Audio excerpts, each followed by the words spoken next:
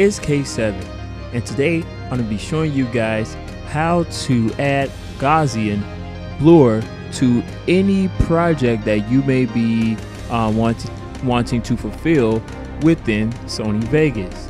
Now, this is a pretty simple tutorial as long as you follow these steps, but it doesn't hurt if you have questions. If you have questions, just leave them in the comments. But without further ado, let's hop right into this tutorial. First thing you're going to want and need is you're going to need a picture or some type of video that you want to add effect to. So once you've obtained that, or whatever you want to use, just drag and drop it down into your timeline.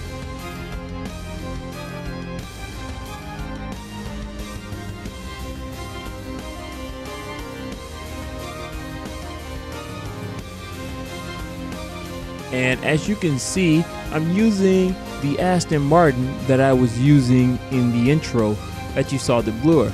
Now, in order to add the Gaussian blur, you want to go over to Video Effects and select Gaussian Blur, like so.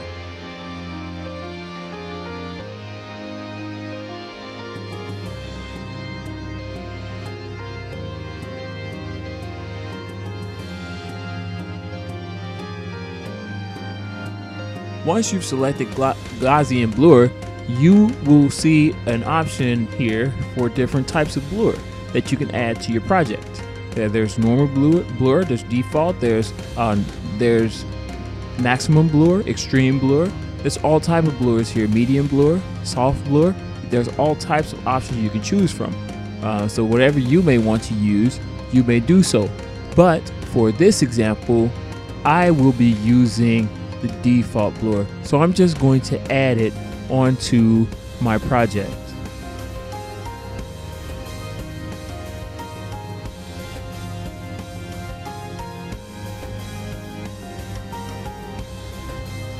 Okay, once you drag and drop the type of blur that you want to use onto your project, what you then want to do is, as you can see, a box showed up here. So within this box, you're going to get two little switches you can move and adjust or whatnot. This will be your blur adjustment levels. Here you can select how much blur you want to affect your project. So say you want little blur to very much blur or no blur at all, you can do that here. So let's just use, for this example, we want to have the picture be clear first and then go into a blur. Now there's going to have to be a little bit of keyframing involvement here, but don't worry, it can get a little intimidating, but if you follow these steps you can do so. So I'll just show you guys how to do this. It's pretty simple, just follow these instructions. So what you first want to do is, you want, for this example, since we're going to make it clear, we're going to move the little timeline bars here up at the top. We're going to drag them to 0. We're going to drag both bars to 0.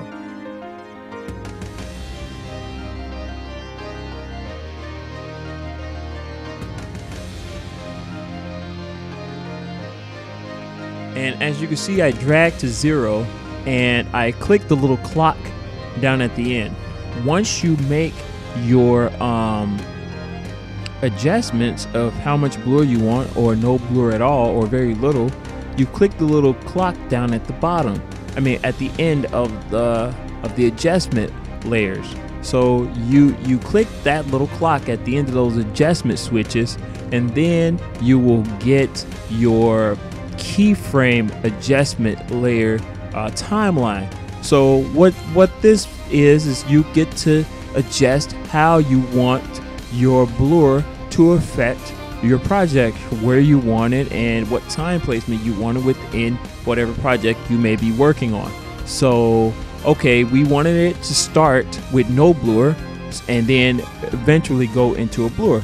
So the timeline will create its own keyframe depending on your adjustments. So just keep that in mind. So I'll use this as an example. I'll show you how this works. So we want, from a clear to an eventual blurred. So okay, I'm going to make my adjustments and you will see how it's done.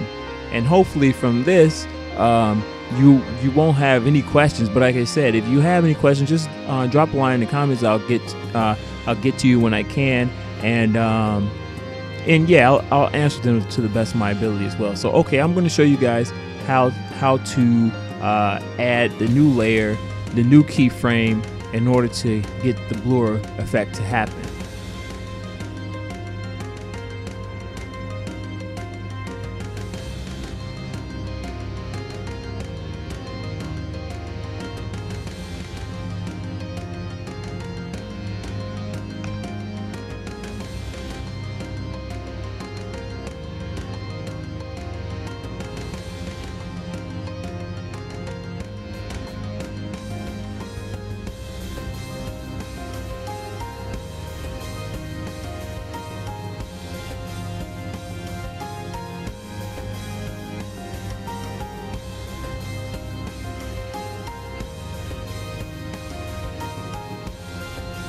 Now, as you can see, if I play this, it will slowly go into a blur, and then it's going to fade out, and it looks pretty cool.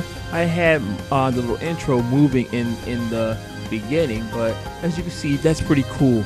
And you can add whatever effects that you would like onto your project by following these simple steps. So just keep in mind that your keyframing take a little perfection in order to get exactly what you want out of your project. So just pay attention to your keyframes and your timeline and where you want your keyframes, or in this case your blur keyframes, to affect your video. Make sure that they're in the proper place within your timeline, because if they are not, you will not see the changes in your video timeline or your picture timeline or whatever you may be using.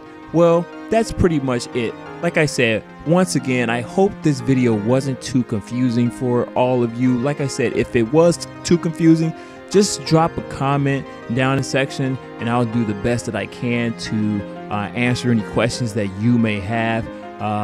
Just drop those lines and I'll get back to you. But yeah, that's pretty much it for this video. If you like videos like these, leave a comment, share, and favorite, and subscribe for more videos like these. But until next time, this has been K7. Peace, and God bless you all. Have a good one.